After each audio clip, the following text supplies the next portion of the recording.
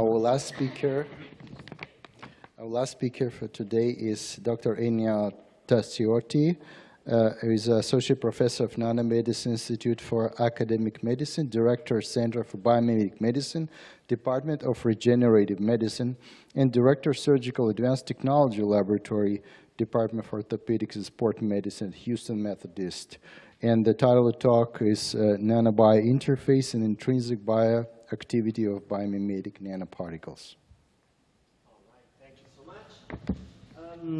Well, some of you might have already heard my talk yesterday, and this is a similar talk on the same platform technologies, but from a little bit of a different perspective. So we're going to focus here on what happens on the nanobio interface. And I just, as a context, because I didn't introduce myself, I work in Houston, where there is the largest medical center in the world. All of these skyscrapers here, this is not the downtown Houston, that is downtown Houston. These are all Biomedical Research Institute hospitals. More than 120,000 people work in this area.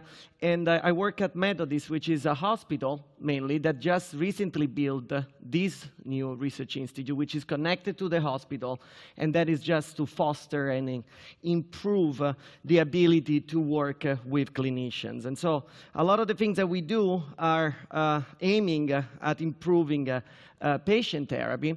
And you saw in the title, and this is kind of a mantra. Every time you hear me talking, I always talk about biomimicry. And this is really like something I truly believe in. I'm a molecular biologist by training. I'm not an engineer. So I kind of like look at nature as the biggest R&D department in the world. They've been doing that for a few billion years.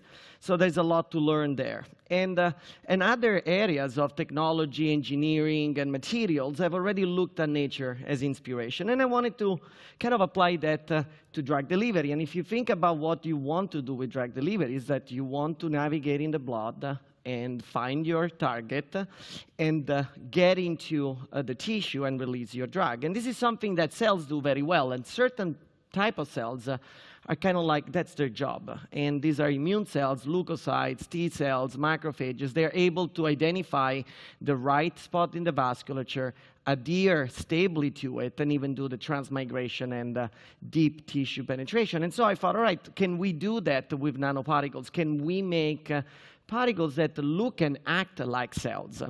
And this is something that we took very seriously and that we developed over the years in two main platforms. One that is called the lookalike, which was kind of a joke to say the lookalike.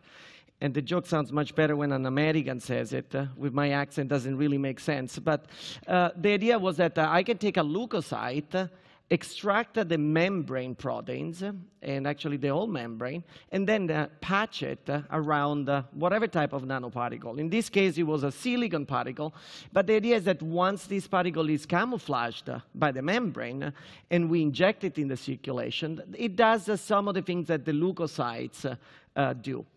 And this was like something that kind of got us into that field. But then we realized this was still a little bit complex. There was a lot of moving parts. And so we went to a simpler formulations where now the membrane patches are actually broken down in individual proteins, and then the proteins are reconstituted with synthetic lipids into another biomimetic particle that we call the leucosome, because they look kind of liposomes, but they come from leukocytes. And we do it in two different ways. So we had to develop different manufacturing protocols to address that. So the top one is the one that we used for the Nature Nanotechnology paper in 2013, and it's based on sonication, lysis of cells, and sucrose gradients to identify the plasma membrane band. And in this case, what you get is really patches of membranes. The second one is instead the one that we applied for the leucosome platform, where instead we go ahead and kind of like identify and purify through some magnetic beads exactly the type of proteins that we need.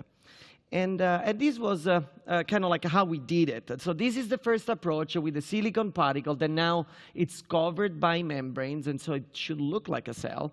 And we did a lot of chemistry to make sure that the orientation was kept maintained, because obviously proteins work if the orientation is maintained. And also we tried to understand in which fraction of the different sucrose gradients we had the highest accumulation of the proteins that we wanted. This is said it's the other two methods that we have developed now on the glucosome. The first one is the kind of the proof of concept, and is based on the thin film hydration and extrusion protocols, kind of common. And we have now developed a high yield system based on microfluidics, where we inject through two channels the aqueous solution containing all the proteins, the ethanol solution containing all the lipids, and through this chip we get the same thing that we used to get, but a better yield and better consistency. And this is part of the characterization, and it's scattered through different papers, but we took a lot of time trying to understand both the physical, chemical, mechanical, and energetic rules that govern the assembly of these structures. And in particular, what was very important was for us to understand if proteins could get integrated in the proteolipid bilayer in the right orientation. Because again, in this case, we don't isolate patches with all membranes already assembled, but we isolate single proteins with a little bit of lipids around. And what we found out is that this conformation is energetically favorable because of static hindrance that the extracellular domain of a protein would have if it's instead inside the core. We also tried to understand what was the stability. Obviously, these are very complex systems. They have a lot of proteins. And we wanted to make sure that over time, we could still rely on the formulation and use it and maintain all the function. And so we had different ways. All these different lines correspond to a different approach, synthetic approach. And then we kind of eliminated the one that were not very stable, the red lines. We focused on the other three ones that instead were very stable. And then we went on to understand the other aspects. So it was not just a question of stability, how much they remain 120 nanometers over time, but also how much of the proteins that we were interested in we could keep inside. And we do that using flow cytometry. This is kind of like something that we developed in the lab, but try to treat nanoparticles almost as if they are cell and do all the classic stainings that people do through fax to understand how much of the proteins that we wanted were expressed on the surface. We then went into a more extensive proteomic analysis. We did MALDI and LCMS just to identify all the different proteins that were in this complex, and also to make sure that they were in the right orientation, which you can check by controlling the sugar moieties. So these are proteins that maintain the post-translational modification. This is one of the beauties of this approach. Rather than making recombinant protein in a bacteria, we isolate these proteins once they're mounted already on a cell. And that makes these molecules particularly effective.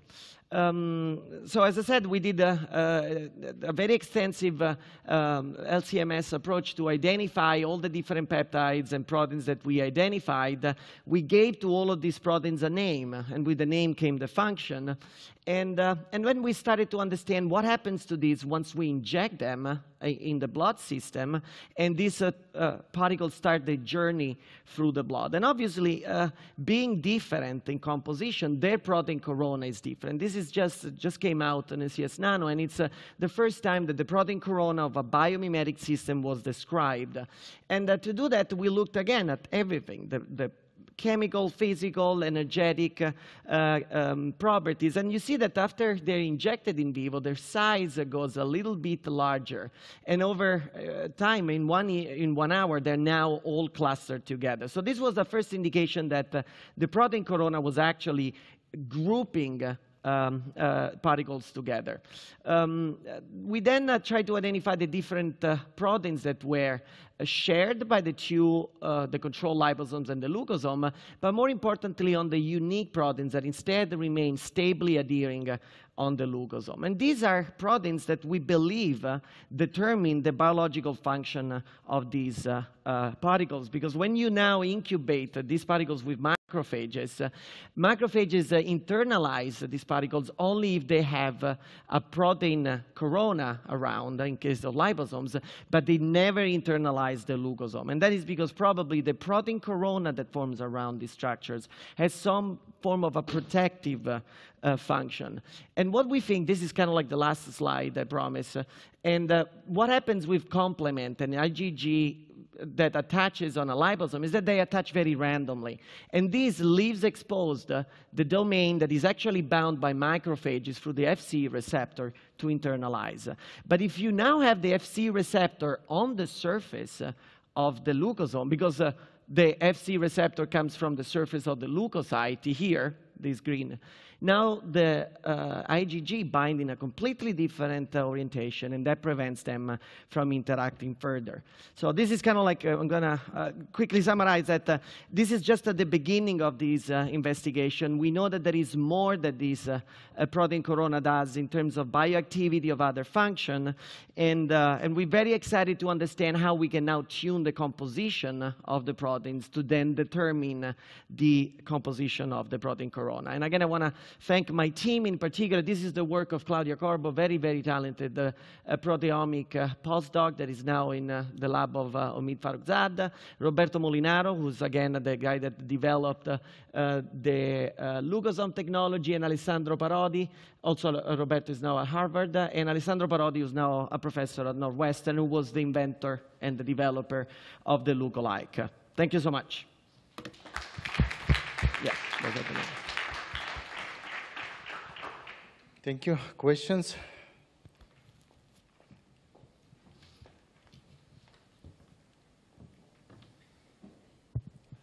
Thank you for a really nice talk. I just want to ask, when you extract the protein from the cells, how do you make sure that the conformation of the protein is still correct? Well, you got to pay attention on how you work with proteins. So you maintain the temperature low, and you can do some circular dichroism to make sure that the conformation is the same. Eventually, you also use antibodies that are sensitive to the particular conformation of the proteins, just to make sure that the protein is not just there in presence, but it's there also in the fully functional domain. So that's how we did it. Very interesting work, thank you.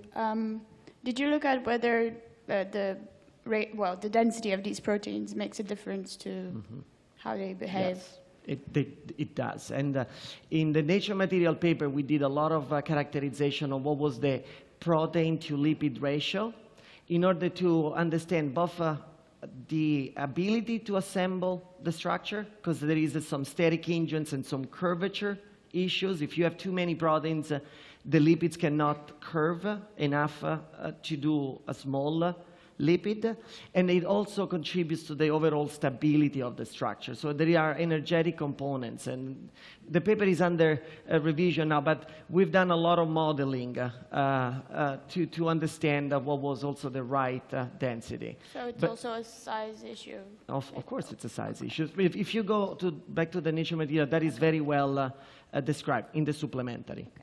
Thank you. Okay.